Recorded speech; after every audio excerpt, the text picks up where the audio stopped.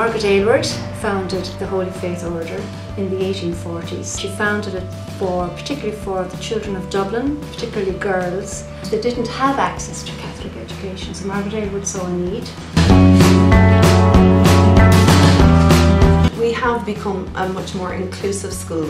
You know, when I went to St. Wolstan's, I don't think there was the same kind of diversity of students.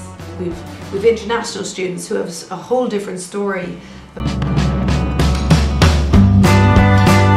In terms of our school, I suppose the vision of Margret Aylward still exists, and we are still educating girls. I do think she would be pleased.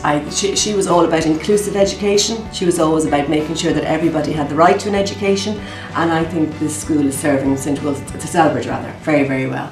Ladies and gentlemen, family members and friends, this is the story that truly has no end. Margret made history in the year 1857.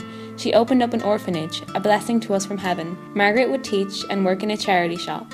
Her kind heart and time giving would never ever stop. The first St. Bridget's orphanage was opened up that year, the reason that our school is still proudly standing here. Holy Faith Sisters, we thank you. We thank you for your work and the various support that you give. The 52 voluntary secondary schools, thanks to you, gets to live. If Margret were here right now, we'd know she'd be proud. That we are fighting for education, that both genders are allowed,